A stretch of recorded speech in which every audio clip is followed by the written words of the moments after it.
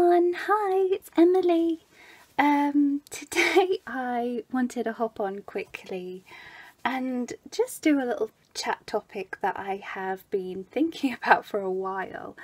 Yeah, I'm also going to be changing this little girl, who will be a girl today. I always change around this little one's gender, but she's going with the girl thing today because I'm feeling that spring has sprung.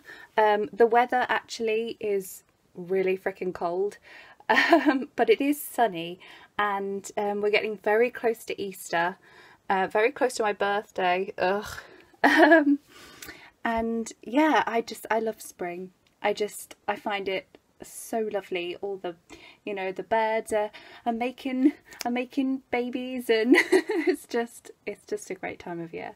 So before I officially get started with the video, I did just want to give you guys a wee little update. The silicone baby that I said that I would not be getting in the last video, guys, there is hope. There is hope that I will be able to bring her home very, very, very soon. If all goes to plan, and I'm pretty sure it will, the baby could be home in, a matter of weeks, and I'm so excited. She is so beautiful. Actually, a lot of you guys have seen her. A lot of you guys know who it is. But for those of you who don't, I will try and keep it a moderate secret. Yeah, she's just so precious, and I was so disappointed when I thought that I wouldn't be able to get her, and now I'm pretty sure she's coming home, and it's, oh gosh, it's just, yeah, I'm gonna stop gushing, but it's very exciting, and I'm very excited. So the chat topic, you've read the title, you know what it is. It's losing the bond. Basically, I am in this situation, and I've never sort of truly kind of experienced that before. I haven't been in this hobby for a really, really long time. Like, it's been a while. I mean, it's been like, what, 3 years? 3 years is a while. But I still feel like, compared to a lot of collectors, I still feel new, especially on YouTube. But anyway, that's completely beside the point. So to start off, I just kind of wanted to talk about what I think the bond actually is, and what we as collectors mean when we say the bond. Because I guess if you're a newbie, like a real newbie, and people are going on about like bonding with these dolls, you're going to think that we're all kind of Fruit Loops.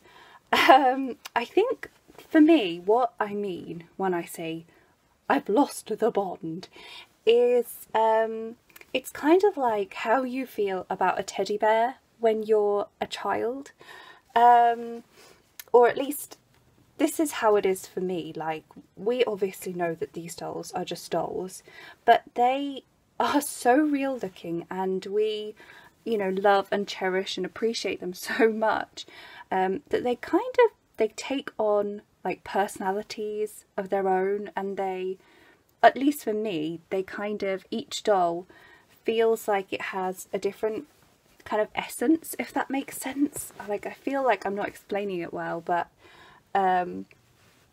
yeah, every doll feels very different, and I think sort of we as collectors kind of like put personalities on them. Like, like if you were a child and you had a teddy, or your favourite stuffed toy, they kind of, your imagination is running wild. And at least for me, all of my like teddies and whatever, they had personalities, they had names, and I feel like as I've grown up, this is my outlet for that. So anyway, that is what I think people mean when they say the bond. It's that kind of feeling that, obviously, the doll isn't real, but God, it's hard to describe. It's the feeling that you're almost connected with the doll. I can't describe it because it's such a strange like concept to feel that about something which is an inanimate object. And I guess it just stems from the fact that these dolls look like real babies. I mean, come on. So that is my terrible explanation for anybody who's new and has no idea what I'm talking about when I say the bond. I think if you've been in this hobby for a while, you'll kind of know what I'm getting at here. The bond is the bond, and it's hard to explain. Oh, I'm gonna watch this and feel like, oh, such an idiot. It's the afternoon, and I usually record in the morning because I'm like bright as a button, but in the afternoon I feel, yeah, a bit not bright, like a very dull button. Anyway, so yeah, so now we've talked about what the bond is, I guess we can talk about how is it lost. And I've written myself, sorry, this is looking very strange, isn't it? It is the right size, but it's looking a little odd. Maybe I should not have kept this underneath. I feel like this looks really strange. Do you guys feel like this looks weird? It does look a bit odd. Never mind. We'll make it work. So yeah, so how is it lost? I think, well, I wrote down a few reasons. I feel like boredom is probably the biggest part of how it's lost, and that's pretty self-explanatory, to be honest. I mean, if you have played with the doll for a really long time, you're bound to get bored of it. It's happened to me, and I don't necessarily think that makes you lose the bond with it, but that can sometimes make you lose the bond with it, and I think that's what's happened with this baby right here with me. Like with Silky, I totally got bored with her, but the bond like stayed. I still love her so much, but with this baby here, I feel bored, and I think that, yeah, the kind of bond is going, because I've had this baby for so long, and I've, you know, made the most out of this baby. I've played with her a hell of a lot, and she is just amazing for taking pictures because she's so poseable. She has, I mean, look at that face. That face is so cute. Like, she's so photogenic. Every single angle, she looks just gorgeous. So anyway, like I fall in love with her again every time I look at her, but at the same time, yeah, I don't feel like I want to, you know, dress her and cuddle her like I did when she was new, and I think that is down to boredom. Yeah, poor baby. That looks really cute though, doesn't it, now with the cardigan? Yeah, it worked. It kind of worked out in the end. So the second thing I've heard about that kind of makes people lose the bond is getting too many babies close together. I've heard actually quite a lot of collectors talk about this, like if they have bought two babies at a very similar time, they've only really been able to connect to one, or maybe neither. And I think that's like really curious, but I can understand, because when you bring a new baby home, the temptation just to spend time with that baby and to kind of like let your other sit in the corner for a while is very strong. So when you've got two, it must be like, which one do I give attention to? Do you know what I mean? So that is something I think to, you know, maybe watch out for. Then number 3 is that over time, I feel like things that you don't like about a baby, because I think we can all sort of agree that even if you love the baby so much and it's a forever baby and whatever, there are still things which niggle you, because these are dolls, they're handmade, none of them are perfect. And I think over time, something which was a very small like niggle of something that you didn't perhaps like very much turns bigger over time, or gets to you more. I definitely like about River, at the beginning, the fact that his stomach area wouldn't sort of curl and was very kind of, I don't quite know how to describe it, but he was not like squishy, very squishy in his tummy, because he was all EcoFlex 20. At the beginning, that didn't bother me like at all. I think because he was so new, he was so like, I mean, he was my first silicone, he was so different, and yeah, it didn't bother me. But over time, I kind of, it just really niggled at me that his middle area was hard, you know. It was, you know, EcoFlex 20 is really great, I feel, for limbs, like everywhere else basically other than the middle area, and the new silicone baby that I'm hoping to bring home has sort of one of those kind of soft core tummies, and I'm really looking forward to trying that, because I think what is perfect for me, silicone wise, or what will be perfect for me, because I don't know this yet, but is sort of to have quite robust arms and legs, but then a very soft middle, and that's what I'm sort of hoping the new baby will bring. Anyway, sorry, that was such a side note.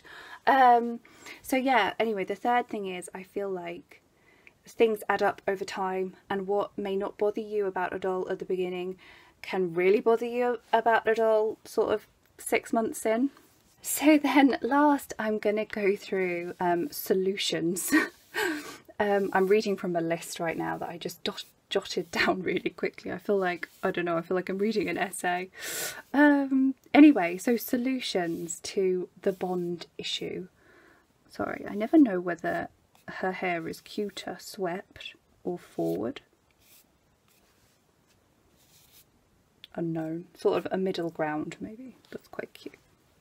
You're so cute. So yeah, so solutions.